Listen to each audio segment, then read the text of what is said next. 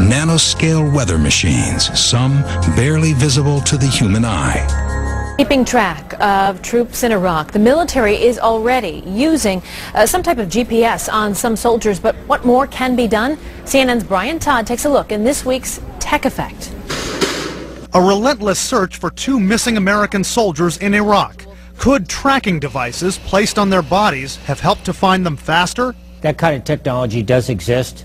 Obviously, it's not down to fine microchips at this point, but it does exist and is used in this theater by certain forces when they're conducting the specialized type missions. Even without definitive proof, cloud seeding continues to be practiced in over 34 countries worldwide. But silver iodide and dry ice nuclei are Stone Age technologies compared to today's higher-tech particle payloads.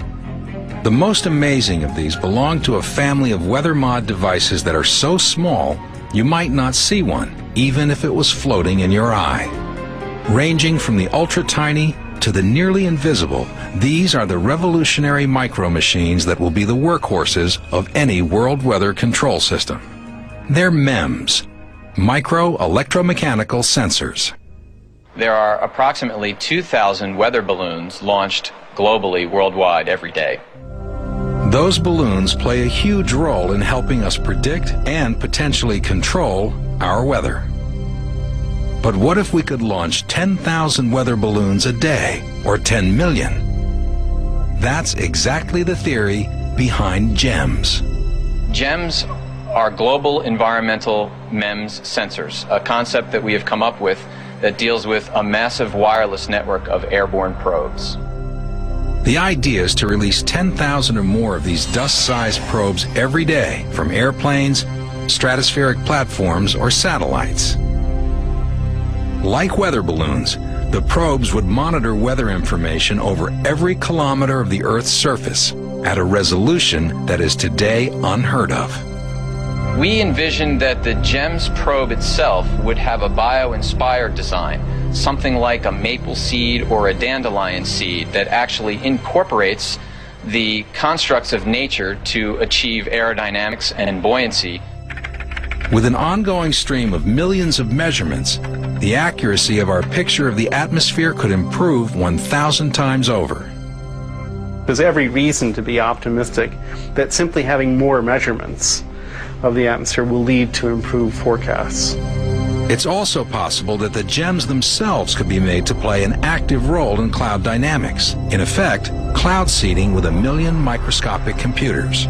We could potentially use these very small devices either as cloud condensation nuclei to seed clouds the way that current weather modification is done, or potentially something even more futuristic would be to actually have the devices be active, where they could introduce some perturbation into parts of the atmosphere to actually modify the weather. But if GEMS are heavier than air, what will happen when these millions of probes finally fall to Earth? When the GEMS probes land on the surface, either in the water or on the land, they would continue potentially to provide surface observations. But what about the ones that end up on your picnic table or in your hair? At the sizes we're talking about, if you actually inhaled one or got one in your mouth or one in your eye, it would probably be no different than, say, a speck of dust or a particular particle in the atmosphere that you would get in. You'd probably sneeze it out or cough it up.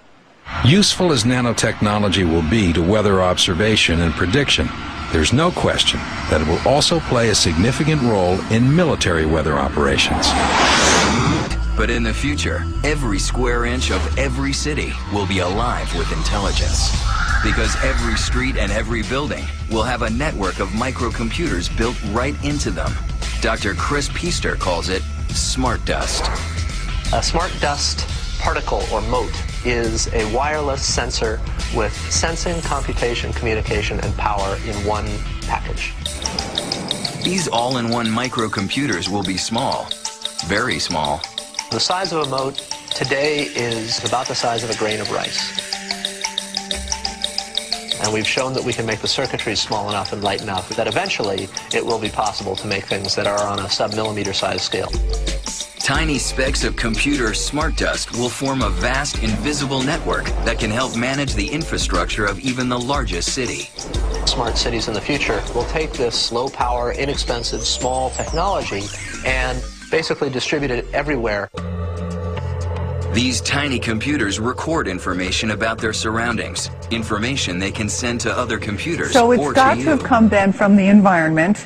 Now, we know of one case for sure where the chemtrail fibers were found and you could maybe put it together. I knew there was a connection. I knew there was a connection. And also Lily. And yes. Lily, okay. But there are chemtrails everywhere all the time. Correct, and they could have other chemicals in it. But one key that what I'm calling the smart dust, where smart dust is a very, very small particle at nano size that has a specific function.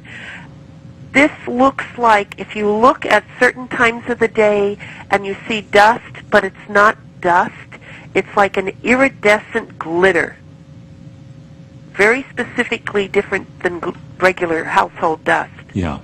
And this would be in areas where we have seen that. You know, Doctor, I got one of those 10 million watt spotlights. You go out at night and point it up to the sky, and you can't believe what's floating in the air. I mean, it's really disgusting. Right, and if you're seeing this iridescence, which looks like just like glitter, that is engineered dust or smart dust type material versus regular household dust, or that does not reflect back. So here comes the conspiracy theory. If Morgellons or Morgellons is related to chemtrails and it's coming out of the spray from airplanes, is there some grand plan to get this stuff into human beings?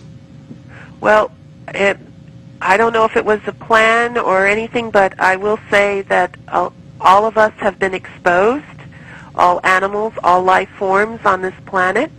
It's just a matter of what our genetic makeup is, what we have been chemically poisoned with as an industry, meaning working in industry versus living in certain polluted areas, that is allowing this to manifest more rapidly in individuals than ourselves.